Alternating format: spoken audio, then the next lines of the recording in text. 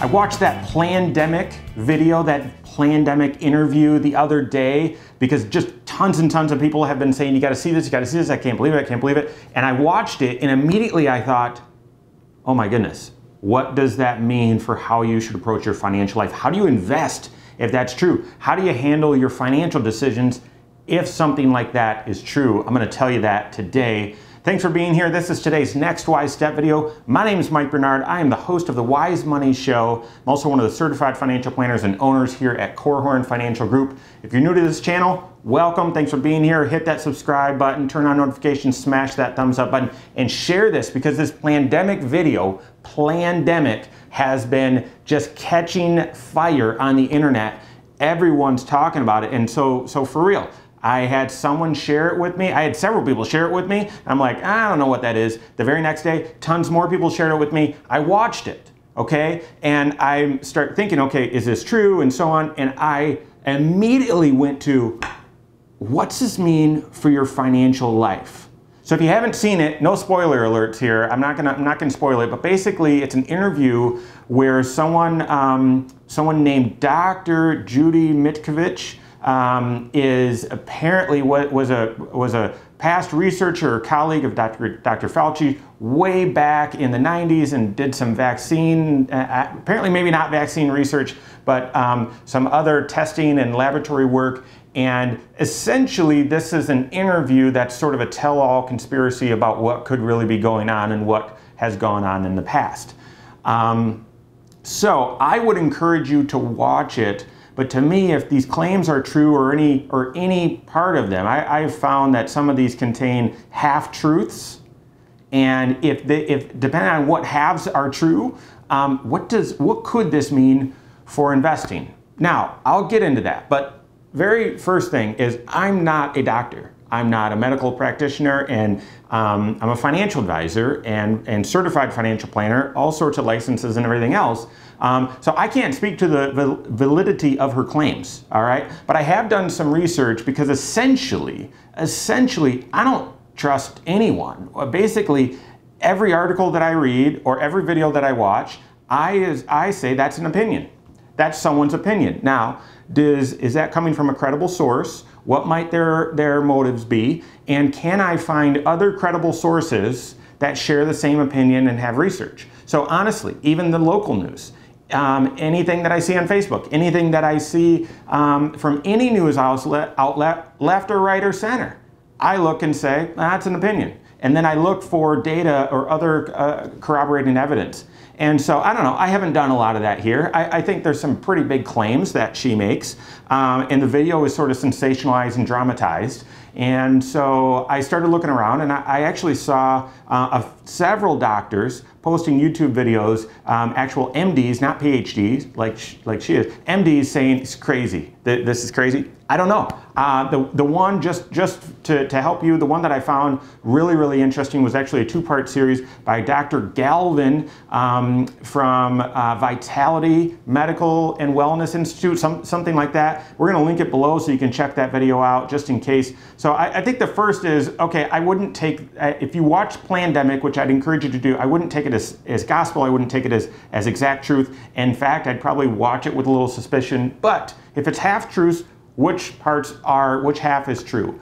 So what could this mean for your financial life? Well, I truly looked at this and said, well, if any of these conspiracy theories are true and we are researching this and it's found out to be true, the first thing that I think of is this is going to create uncertainty around a lot of things that we feel pretty confident in right now. Specifically, it creates uncertainty about what path and direction we're on with this whole coronavirus crisis. That obviously leads to the financial crisis. So if there's any truth to that, here are the first things that I thought of with your financial life. Number one, is it decisionable?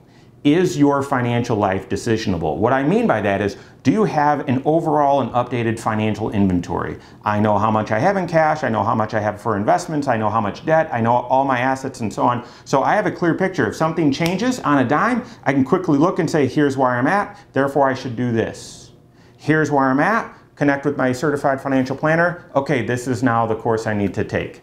So is your financial life decisionable, and that is, do you have a full updated financial inventory? We use a system called Wealth Vision, where at least for me, but for all the clients and folks that we serve, every bank account, every liability, every investment, 529, all that sort of stuff, it's all inventoried in one system where we can see updated balances at a moment's notice and make decisions when life throws us curveballs.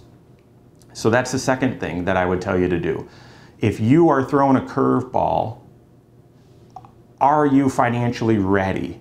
Or are you as ready as possible? What can you do to get more ready if there's a financial curveball that's thrown your way? And you might hear me say that and say, Mike, okay, you are crazy. I'm unsubscribing. If we already got a curveball, how are they going to throw another one? I don't know. I think Wall Street in particular is expecting that the coronavirus crisis is going to be past us very quickly, or they're expecting that the Fed's just going to continue to inject our veins with stimulus and we're going to be fine.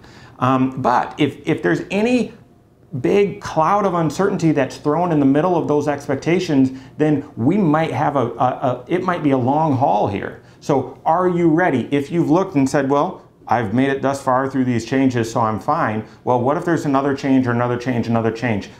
Are you prepared for more crisis, longer crisis, or a different crisis? Is the second question I'd have you ask.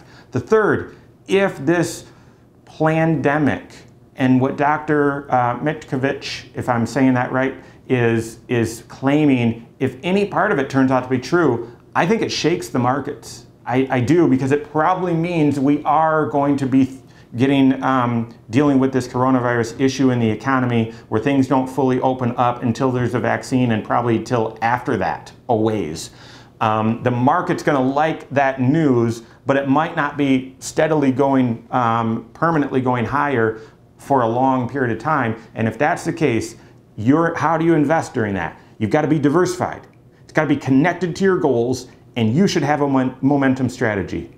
I'm going to say that again. You've got to be diversified, because trying to play this thing, the wind could change very, very quickly. So you got to be diversified. Second, you're investing for a reason. If those reasons are still a long way off, great. But if they're in the near term, or they're in the short term or the intermediate term, you've got to be aware of that and make sure you're investing, your investments are structured appropriately for the reasons you're investing for those goals. And then finally, you need a momentum strategy. You need to have a discipline that can overweight and underweight to certain areas, not for market timing, but because when we're seeing crisis, it sort of impacts all investments at the same time. It's sort of, you may have heard this terminology, risk on or risk off. When we're risk on, you want to be very directly in growth type investments. When it's risk off, you can't have anything. No one wants even like gold or bonds. They're all going down because no one wants anything. I don't know if that's the world that we're going to be living in for a while, but if you watch Plandemic and thought even part of that could be true, then guys, we might see another risk off type of moment at some point. So is your financial life decisionable? Are you ready for a longer crisis or more crisis? And are your investments diversified, structured for your goals, and do you have a momentum strategy? That's a very, very, very first thing that I thought of as I watched Plandemic and said, what in the world? What if any of this is true? So check out the Plandemic video. Check out what doctors are saying. Look for other opinion sources to say, is this validated or not? But my specialty is in finance. So you got to look at, well, how does this apply to the financial decisions you need to make?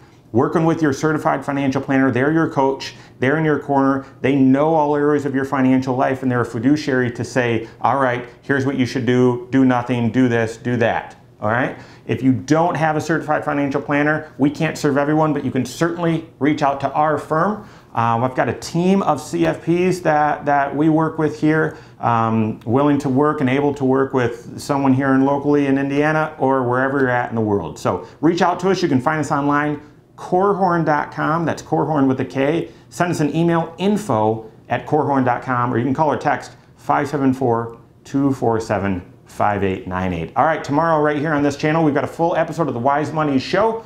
Sunday we're off. I'll be back to you on Monday with another Next Wise Step, but you're ready.